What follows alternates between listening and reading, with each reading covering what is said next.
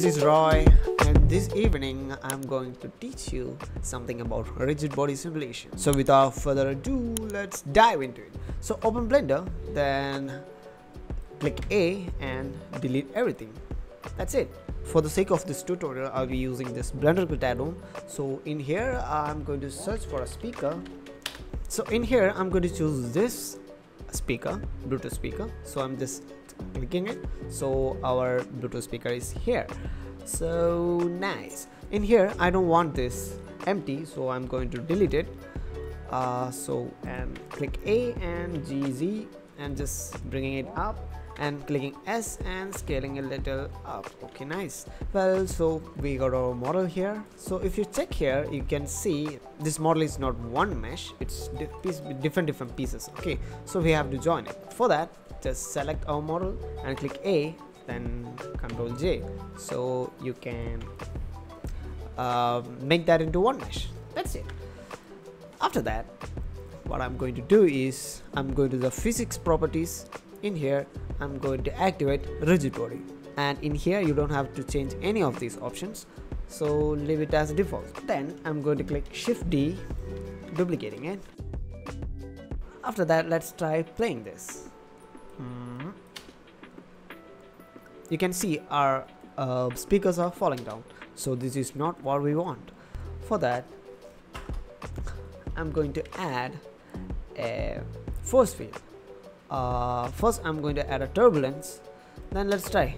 Yeah, definitely it will go down because our gravity is still enabled, so we have to disable the gravity. To do that, in here in the scene properties tab, you can see rigid body world. In here, go here, so open this option, then in the field weights give a 0 value to our gravity and keep other options as default. That's it. Now let's try playing it. You can see our model is slowly falling because the strength is very low. For that, I'm scaling the turbulence.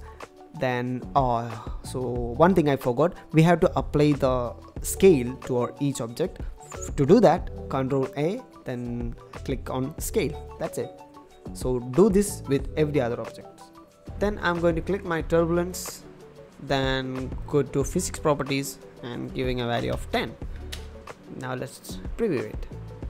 Okay, now there is some visible movements. Yeah, so that is done.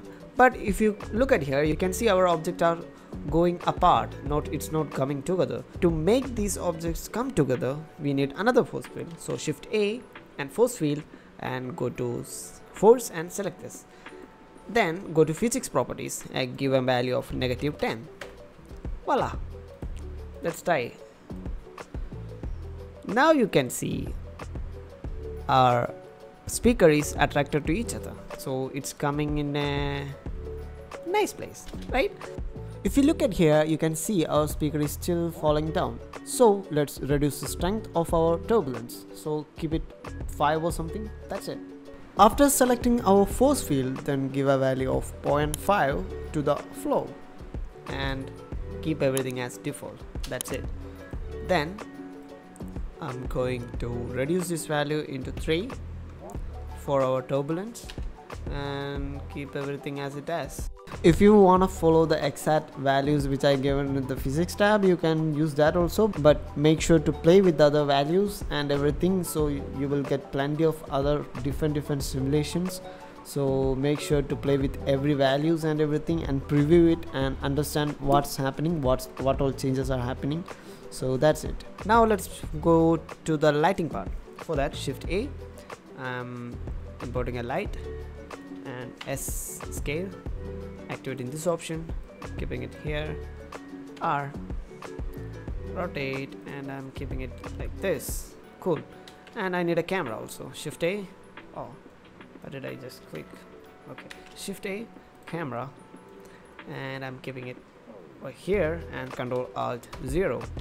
And Shift F, I'm adjusting my camera. Looks cool. Then go to our render properties, and I'm changing into EV into cycles, GPU, and giving a low value. Maximum samples I'm giving 64, and for the render I'm giving to 128. and for the noise threshold 0.1, and go down and navigate to motion blur. Okay, go down and navigate to performance. Make sure to check this option and persistent data.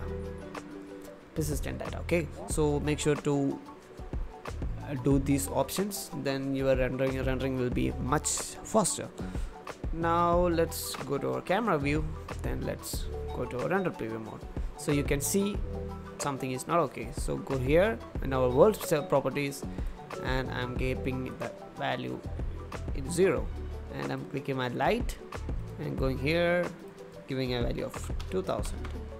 So now you can see we give a big light in the behind of our speaker. You can see a small edges of our speaker is visible, so it will give a good touch to our renders. Now let's duplicate this light. For that, Shift D, I'm duplicating it, and click R and Z, rotating it into this side, keeping it over here. So, and I'm reducing the value into 1000. No, 500. No, 100. Okay, 100 is fine, I guess. That's it for our lighting. I'm not going that much deep into the lighting part, so I'm just giving a normal thing. So now let's click F12 and make a render. If you look at the render, you can see there are some emissive things on our speaker, like blue lights and stuff like that. So it will be good if we add some glow to those lights. So in the cycle render engine, there is no glow in the default settings, so we have to composite it. So let's see how will we do that. So I was already compositing it. So anyway, in here in the use node tab, if you check this, you will get these two nodes. Okay, after that, Shift A, we need a viewer node. Shift A, we need a glare node. Then we need a lens distortion node. Cool. So I'm keeping it like this. See, okay, but this type of glow, this is not what we want. So in the glare tab, in the glare node, I'm going to change into foreglow and quality into high, and size I'll give about 6. That's it. And in the lens distortion, I'm going to give for the distortion, I'm going to give 0.05, and for the dispersion, I'm going to give 0.1. Nice. And check this fit button. So that's it for our composition. Then you can go to our output properties and give a output where you want to save and stuff like that. So I'm rendering it as FFmpeg video format, and if you are rendering in this format, make sure to go here in the encoding tab and change it, so it will be Metrosca. So change that into MPEG-4, and in here in the video quality, it will be perspectively lossless or something. Either you can go for this or you can go for high quality, and after that go to render and render animation. That's it.